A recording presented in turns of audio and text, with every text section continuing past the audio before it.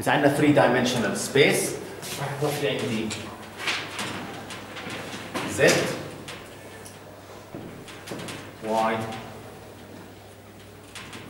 x، وهذا السيستم بنسميه رايت هاند سيستم.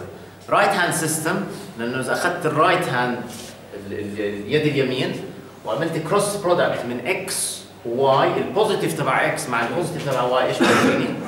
البوزيتيف تبع زد. لكن لو كان عندي سيستم وبس بدي اعمل سوبينج لاثنين، ما بعمل سوبينج لاكثر من اثنين، بنعكس السيستم.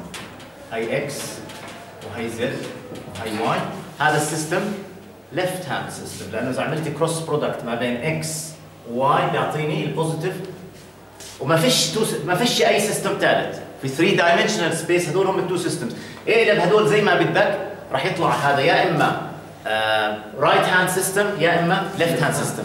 يعني لو اجيت مثلا بدلت واي محل زد برجع عندي السيستم هذاك، لو اجيت هون بدلت واي مع اكس برجع عندي السيستم هذا، ما في سيستم ثالث.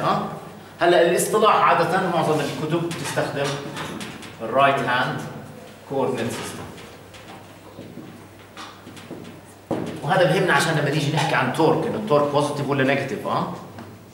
اذا عندي انا بدي اجي احكي، احنا قبل شوي حكينا مثلا انه اذا عندي فورس بهذا الاتجاه ودي مثلا بهذا الاتجاه، وين بكون اتجاه التورك؟ بس عشان الاصطلاح، هو بس عشان الاصطلاح.